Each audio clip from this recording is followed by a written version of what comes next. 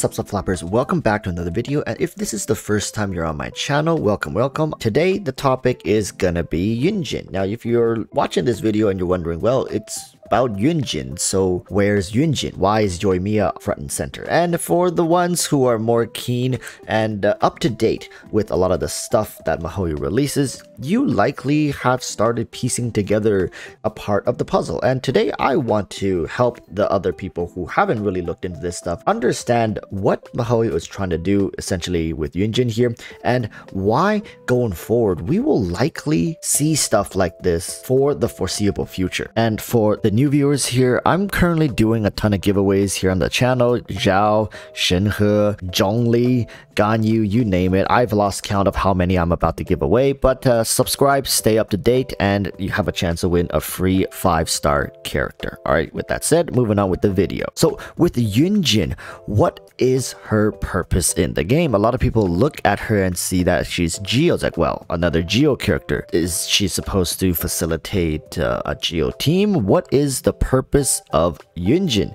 Now, if you guys think that Yunjin is here to somehow facilitate Geo teams further, you would be sorely mistaken on many levels. While yes, she definitely could be slotted into some Geo teams with some Geo carries, I would like to point out one of her skills, which is this one right here, Flying Cloud Flag Formation. Now, if you read that, when normal attack damage is dealt to opponents, bonus damage will be dealt based on Yunjin's current defense. The effects of Flying Cloud Flag Formation will be cleared after a set duration or after being triggered a specific number of times. When one normal attack hits multiple opponents, the effect is triggered multiple times according to the number of opponents hit. The number of times that the effect is triggered is counted independently for each member of the party with Flying Cloud Flag Formation. From just looking at that, you guys might think, well, that's a very basic buff that some characters may utilize, but not many can fully utilize. And that's exactly right. Yunjin is a character that seemingly is designed to buff characters' normal attacks. And now, in recent memory, is there a character you guys remember that's been released, which people still to this day have problems and gripes with, that heavily relies on normal attacks? I wonder.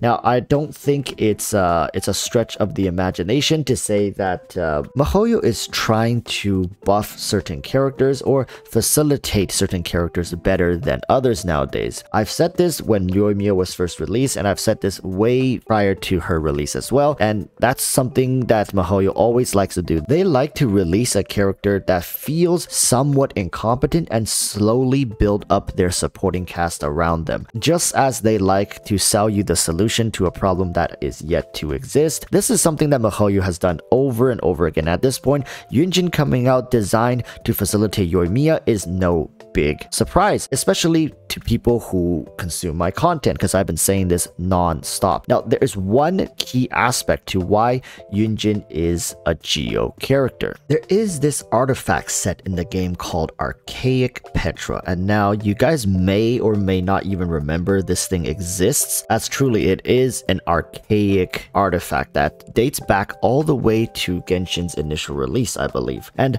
here is the 4-piece set. Bonus effect. Upon obtaining an elemental shard created through a crystallized reaction, all party members gain a 35% damage bonus for that particular element for 10 seconds. Only one form of elemental damage bonus can be gained in this manner at any one time. Well, that certainly also heavily benefits Yoimiya if that crystallize is procced with, of course, Pyro. With all this adding together, I wondered just how much more powerful Yoimiya is able to become. Now, here's another key aspect. What is going to be the rest of this Yoimiya team? I don't know. I likely might want to throw someone like Bennett into that team to give Yoimiya the buff. However, then Yoimiya would struggle from limited movement space within Bennett's burst, which ultimately would cause her likely to get hit by mobs, because there's only so much space you can dodge around in Bennett's circle, and getting hit is just inevitable. And do you guys really think crystallized shields are going to be enough to keep Yoimiya safe from harm's way? Chances are you're still gonna take interruptions and damage. So what is the solution here? Well, in comes Daddy Zhongli, right? Daddy Zhongli paired with Yunjin, paired with Bennett, paired with Yoimiya. You got double pyro, double geo, the classic DPS shoved up your ass cheeks. Yoimiya is going to become essentially a hyper carry in this team, free from the needs of reactional damage, as the scaling just goes through the roof along with Bennett's buff, Zhongli's AoE shred, crystallized through Yunjin, and in theory this team should be able to upscale Yoimiya's damage straight to Mars. And of course we also have the tenacity set that Zhongli likely will be running alongside with, depending on what weapon you gotta run, you could be running 2 R5 Favonius Lance on both Zhongli and Yunjin, and just go with an alt spam playstyle facilitating Yoimiya during her downtime, right? I do think that MiHoYo has truly outdone themselves.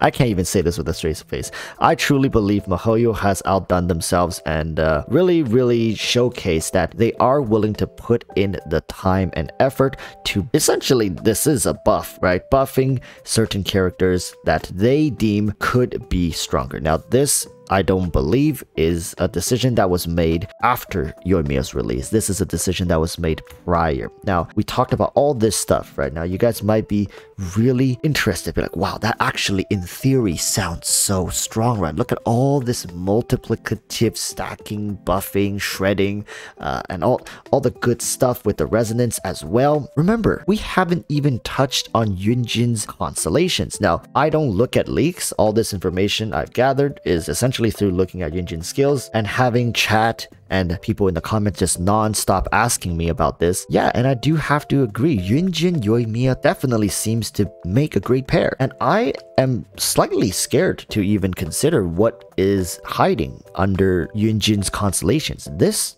character might straight up make Yoimiya shoot all the way up to the top when it comes to Abyss usage. Yoimiya hyper carry team is definitely something everyone should be looking out for in patch 2.4 and beyond. And as we approach the end here, I don't want to make it sound like that Yunjin is a character specifically designed for Yoimiya. I do think that there are other characters which can potentially use Yunjin as well in a similar fashion to Yoimiya, right? The Archaic Petric set can be utilized on all elements as long as you can be precise enough to get that crystallized shield and also pick it up. You essentially can pair Yunjin in a lot of different teams. Tartaglia is another character I believe in theory should be able to use this, but on hit, Tartaglia has, you know, really faded out of a lot of people's preferred playstyles nowadays. But I'm sure you guys will get mighty creative with this character and have plenty to show for just a couple of weeks into patch 2.4. And now, that being said, patch 2.4 is going to be dropping tomorrow, and I can't wait to get on, start summoning, start testing these characters. We're going to be going back to Liyue, and what a nice change of pace. However, there still is that new zone coming in Inazuma, and boy oh boy, I can't wait to explore it. Please, people, hit that like button, subscribe, stay up to date with the content so you never make any mistakes in Genshin Impact. I'm lying, I don't know everything. I make mistakes all this time, and sometimes I talk straight out of my ass. If you tuned into my last live stream, you guys would know what I mean. All right, there's a lot of things that I don't know as well, and I would love to exchange knowledge with you guys, and make sure to continue calling me out when I am speaking straight from my ass cheeks. With that said, if you guys made it all the way to the end of the video, make sure to comment blue liquid down below. That's it, blue liquid. Yeah, it's random, I know, but let's see how many people even made it this far. All right, with that said, I'll see you guys in tomorrow's video. Until then, urge you all to stay safe. Peace, bye.